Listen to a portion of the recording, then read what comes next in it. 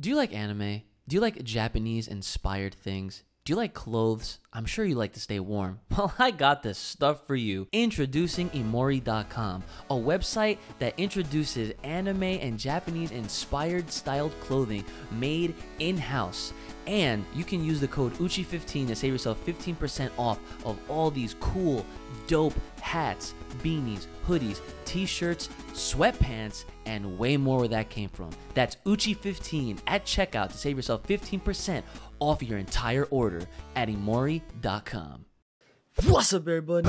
It's your boy Uchi, and back again, once again. How y'all doing today? Alright, we got episode 11, Underwater Hunt, part 1 of Tower of God. We literally just have 2 more episodes after this. I would say that as far as the anime is concerned, this show has definitely had a pretty good run. If you've been watching and keeping up with all of the reactions, I definitely would like to say huge shout out to you guys. But as always, as a reminder to keep making sure you guys are liking the videos so that way more people can catch on to these reactions. And I should have a playlist on from episode 1 to now if you are watching them via the playlist, but definitely check out the playlist. And also, like I said, make sure you guys are liking the video because we are constantly trying to fulfill these channel goals right now, okay? But anyways, as far as this anime goes, it has been a pretty enjoyable one going this far. I feel like I'm saying this right now because since we're almost at the end of this first season, I must say that even while it's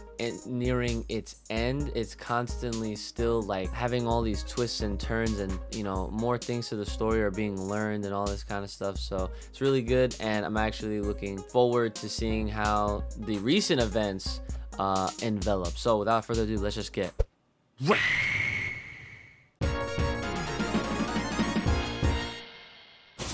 Do you like Attack on Titan, Dragon Ball Super, Dr. Stone, Fullmetal Alchemist Brotherhood? Well, those are just a few of the several different hundreds of anime selections that you can watch for free with my trial code for Funimation Now. All you gotta do is click that link in the description below and check out Funimation Now for a free 14-day trial period to enjoy all of these anime and many, many more.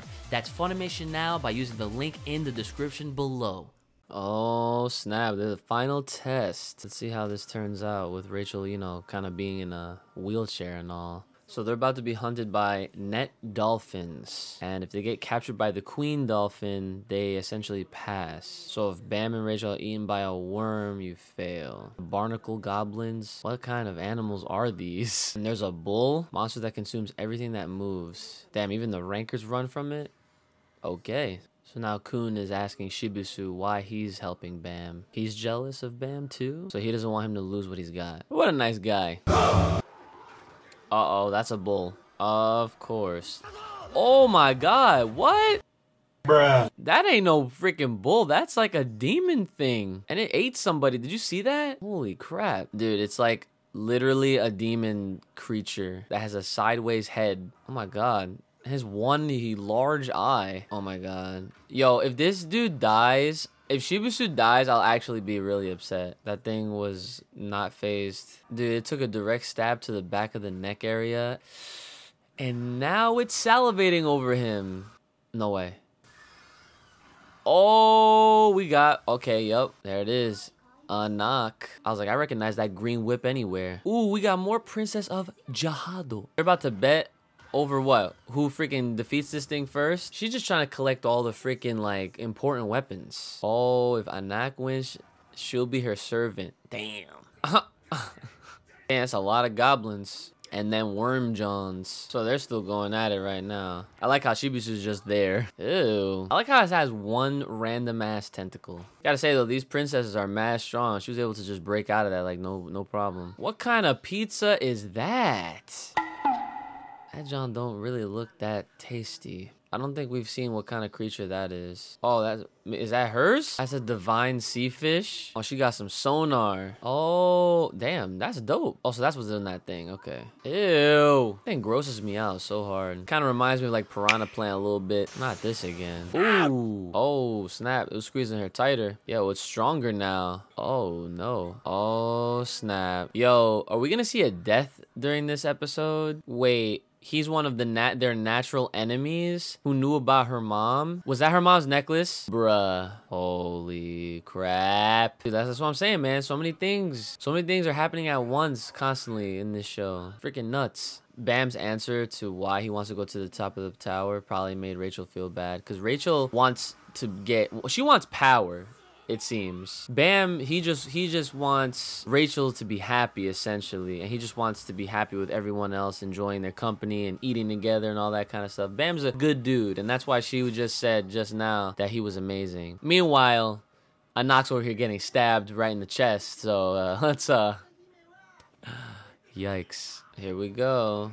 Whoa, what was that? Whoa, whose does that belong to? That was him? Oh, was it really him? Well, now they're screwed. They're about to get ambushed. Wow, her weapon got stolen. She's bleeding pretty bad. Yo, was this a setup? This seems like a setup. Yeah, this guy number 767 controlling the bull. I wonder if this dude knew, that freaking administrator guy. Now he's having her kill her. Dude, what the hell, man? That's it. That's part 1. Noticed it. I think pretty sure the episode title, it did say part 1, if I'm remembering correctly. But yeah, man, more developments, more crazy stuff happening. Now we have a situation between the two princesses of Jihad, where the one princess has to essentially kill the other one. And notice how that enemy that they was fighting, he pretty much said and reminded us that she's not technically Anak, the green chick, that she's not technically a natural born princess. She was kind of like, I don't want to say fill-in, but it seems like that, because I guess her mom was like one of the original princesses in that case, and because he was, you know, kind of taunting her and saying like, oh, like your mom died in vain,